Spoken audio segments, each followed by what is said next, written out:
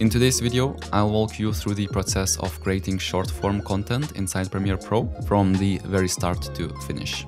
To begin, let's create our new project, give it a name, and then just skip this window. Since we are making shorts, let's adjust our workspace accordingly by going to Window, Workspaces, and then selecting Vertical. This basically makes our workspace more suitable for vertical videos. Now we can import our main video file by either dragging it into the project panel or by clicking this blue Import Media button.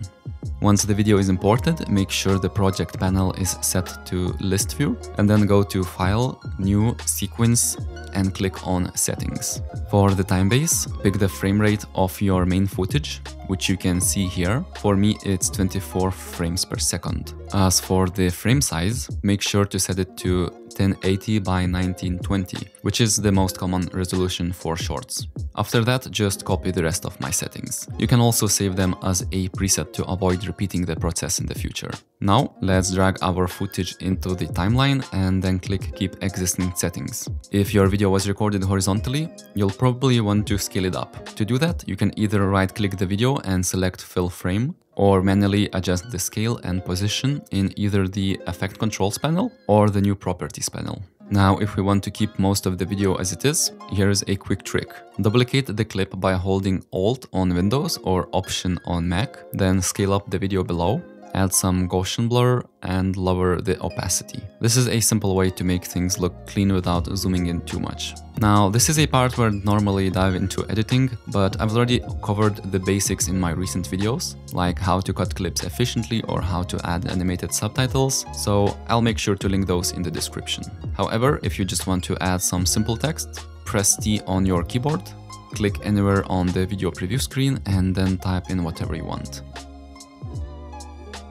To further customize it, head over to the Effect Controls panel, or again the Properties panel, whichever you prefer, and adjust it to fit your style. When it comes to audio, there are a lot of options to choose from, but I personally use Epidemic Sound to avoid any copyrights. They also have this handy Premiere Pro plugin as well. I'll make sure to leave a link in the description as well. Now, once your edit is ready, navigate to the Export panel, give your video a name, choose where you want to save it, and make sure the format is set to H.264. We can also select a high-quality 1080p HD preset as a starting point. And then under the video settings, click Match Source to align it with your sequence, frame size, and frame rate.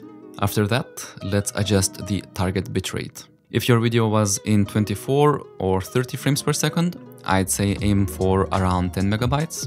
And for videos that are 60 frames per second, I'd go for something like 15. It should be more than enough for a short form content. If you would like to learn more about export settings, I have an in-depth video about that as well. Now, once everything is set, you can save these export settings for future use and then hit export. It's probably worth mentioning that you can also connect your YouTube or any other social media platform to upload videos directly from Premiere Pro. But personally, I prefer to render the media files and upload them manually, as it gives me more control. And that's about it. If you found this video helpful, be sure to watch the next tutorial that you can see on the screen. And don't forget to check out my Premiere Pro Essential Presets pack as well. It's a huge time saver. Alright, see you in the next one then. Bye!